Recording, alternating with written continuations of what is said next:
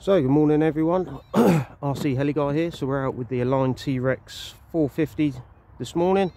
Second time ever flying it, so let's just quickly pop it over here and have another quick hover with it. Like I say, second time ever flying it.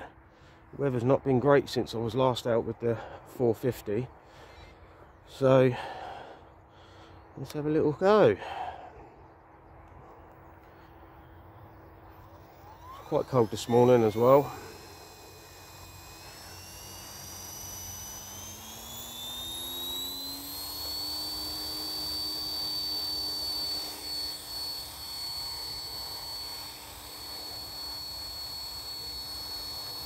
Definitely a big step up from my M2 Evo. It's a bit more intimidating, but it just takes practice, doesn't it? Get rid of the nerves.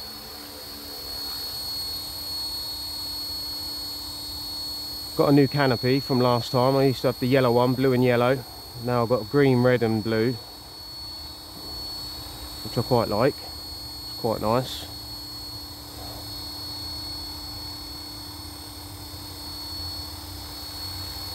The only thing I kind of find a little bit hard with this is the getting it off the ground and the landing it,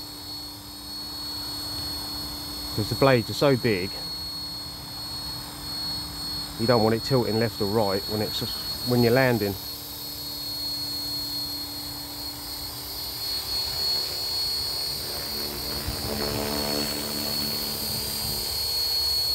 Getting a bit windy then.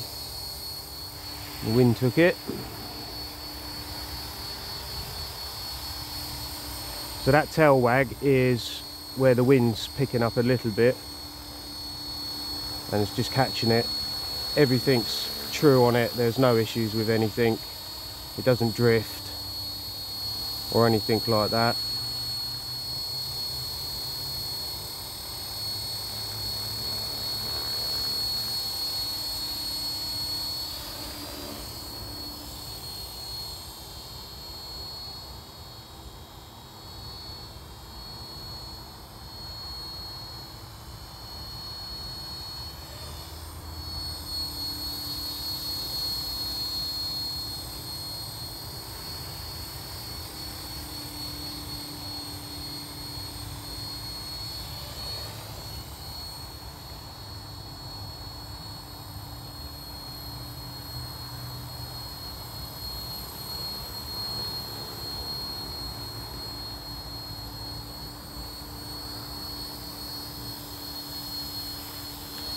So like I say, second flight. First flight I was doing, I was literally just hovering it there in front of me, but today I'm on my second battery. I've only got the 2 batteries with this.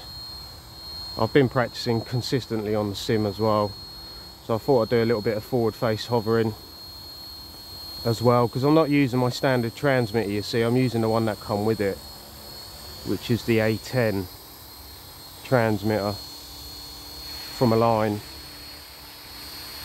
Pretty good transmitter. The gimbals don't feel as soft as the Radio Master that I use currently at the moment as well. I have got the Radio Master TX16S Mark II, having a few difficulties trying to get the files on there with the Edge TX Companion, but we will get there with that. I've got someone helping me out as well, a phenomenal guy, Daniel Clark's helping me with that. So fingers crossed he can get that sorted for me and help me out with that. That'd be great, because the gimbals on that thing are amazing. They're immense, but the firmware and difficulty of using that transmitter is unreal. It is so difficult for a newbie anyway, but don't let that put anybody off. Some people are better than others with computers and stuff. I'm not the greatest.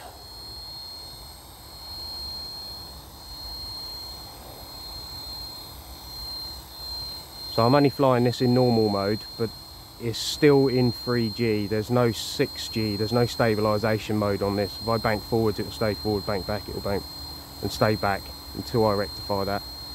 So there is, like I say, no stability mode with this 450 Dominator whatsoever.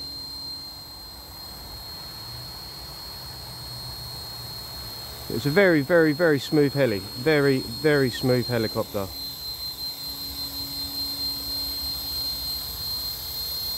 I think my timer's going to go off in a minute, so we'll bring it in for a land in a minute.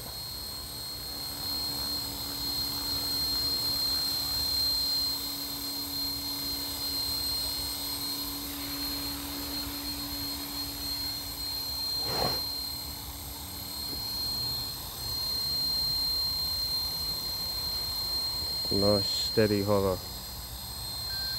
And there we go, transmitter's going off. So that's my 4 minutes on this. So we'll bring it in, get it nice and steady.